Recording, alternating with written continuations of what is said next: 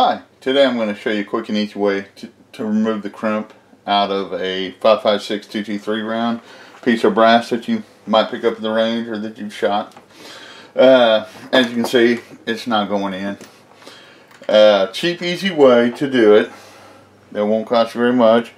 It's a Phillips head screwdriver,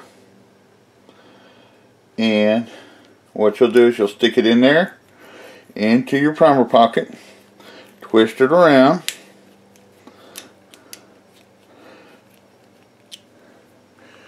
to knock that crimp out. And what you'll do is go ahead and stick it back in your bit deal and seat your primer. It's not the most opportune thing to use because it will eventually ruin that screwdriver, but it'll do in a pinch. Thank you and have a nice day.